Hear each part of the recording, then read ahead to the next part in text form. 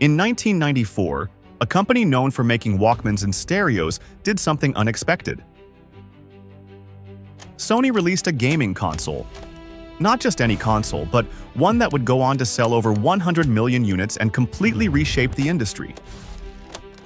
This gray box killed the cartridge era.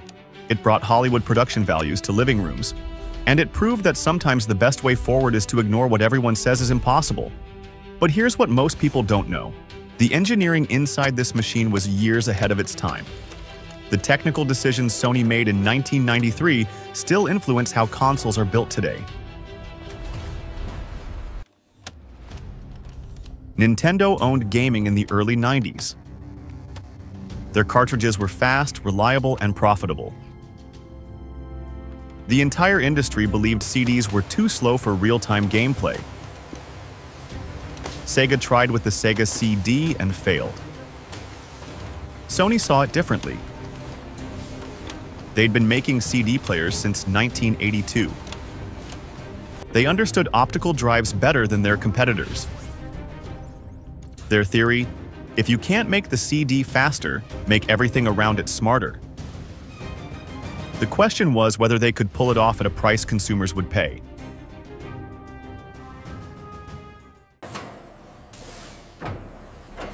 Every PlayStation starts with a disc that has to be perfect. The process begins with polycarbonate plastic heated to 300 degrees. A laser etches data onto the surface. Then the CD spins at 500 RPM, while another laser reads pits that are half a micron wide. A human hair is about 100 microns thick. These data pits are 200 times smaller. The laser tracks these microscopic features while the disc spins at over 200 miles per hour at the outer edge. Any vibration above 1 millimeter ruins the read. Sony used a 300 milliwatt laser, twice as powerful as regular CD players, to maintain stability even when the console got bumped during play. But here's the clever part. The system doesn't just read data as you need it. There's a 512 kilobyte buffer that constantly loads the next 30 seconds of gameplay. While you're playing level 1, the console is already loading level 2 in the background. This buffer system required careful coordination between the CD drive, the processor, and the memory. Engineers had to predict what data would be needed next and load it preemptively. Get it wrong, and you'd see stuttering or longer load times. This is why PlayStation games had those loading screens. The buffer was masking the CD's actual speed.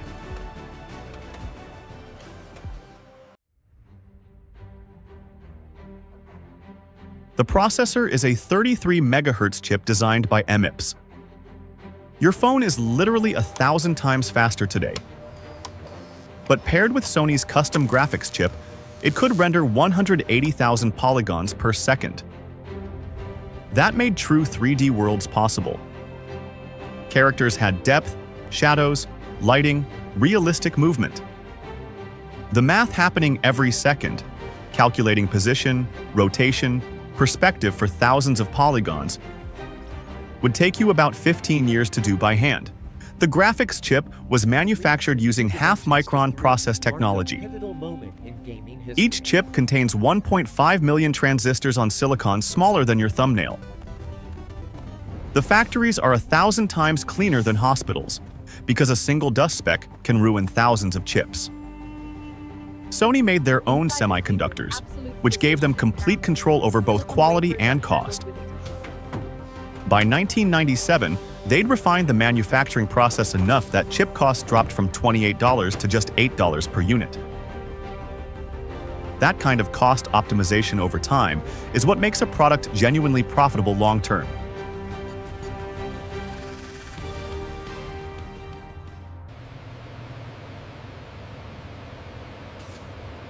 Here's where Sony's quality obsession shows. Every console goes through 72 hours of stress testing at 45 degrees Celsius, like leaving it in a hot car for 3 days. The system simulates 5 years of use in those 3 days. The CD drive gets tested for 50,000 read cycles. Laser alignment must stay within 0.1 microns. If the lens drifts 0.05 degrees off center, the unit gets scrapped. Sony rejected 8% of finished consoles at final inspection. 1 in every 12 units that completed assembly still didn't meet their standards. They destroyed them rather than risk warranty claims or disappointing customers. This wasn't about avoiding costs. It was about building a reputation for reliability in an industry where cheap products were the norm. Assembly took 45 minutes per console with 28 manual steps. At peak production, Sony manufactured 3 million PlayStations per month across factories in Japan, China, and Malaysia. Each unit passed through 15 separate quality checkpoints before packaging. This facility ensures every PlayStation meets the highest standards of quality. The cost breakdown reveals Sony's strategy. CD drive, $18. Graphics chip, $28. Processor, $12. RAM, controller, case and assembly brought the total manufacturing cost to $106 per unit. Sony sold it for $299. That's a $193 profit per console. But here's the brilliant part. They made another $15 to $20 on every game sold through licensing fees. With 1,100 games released, the real money wasn't in the hardware. It was in the ecosystem they built around it. The CD gamble paid off beyond predictions. Storage jumped from 64 megabytes on cartridges to 700 megabytes on discs. You could now have full voice acting, orchestral soundtracks, and cinematic cutscenes. Final Fantasy VII came on 3 discs with 40 hours of gameplay. Metal Gear Solid had Hollywood production. Gran Turismo included hundreds of licensed cars. These games became the defining experiences of a generation.